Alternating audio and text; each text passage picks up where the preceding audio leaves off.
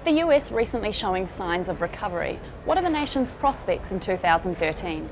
With us now at the Asian Investment Conference is Glenn Hubbard, Dean at the Columbia Business School and former Chairman for the White House Council of Economic Advisors under George W. Bush. So Glenn, as the first quarter draws to a close, what's the outlook? Well, I think for the U.S. economy, we could grow in the 2% range this year, but there are real upside potentials. In housing, in autos, credit is starting to become more available. The downside risks are policy. Can the president and the Congress work together? So there's upside and downside. Do you think they will be able to work together?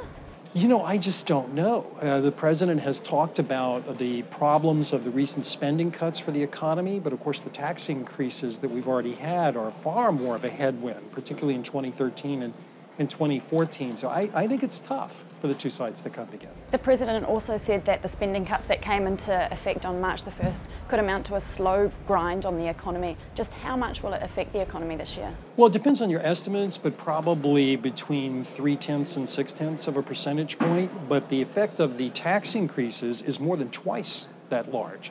So again, it's a little odd the president is focusing on one and not the other. And how will this impact businesses and jobs, the people of America? Well, I think it depends on uncertainty. If businesses actually think Washington will have a deal on spending and taxes, I think we could actually see an investment boom and a real increase in confidence.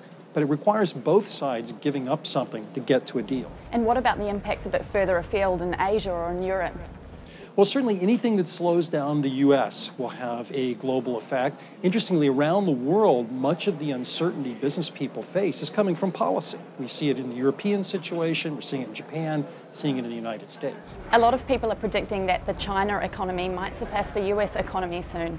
What's your take on that? Well, China is, of course, growing much more rapidly than the United States from a smaller base. The question is not so much whether China's aggregate GDP passes the U.S., but when its per capita GDP does, and that's way, way in the future. But it's in all of our interest to see a healthy, growing China. Thanks, Glenn.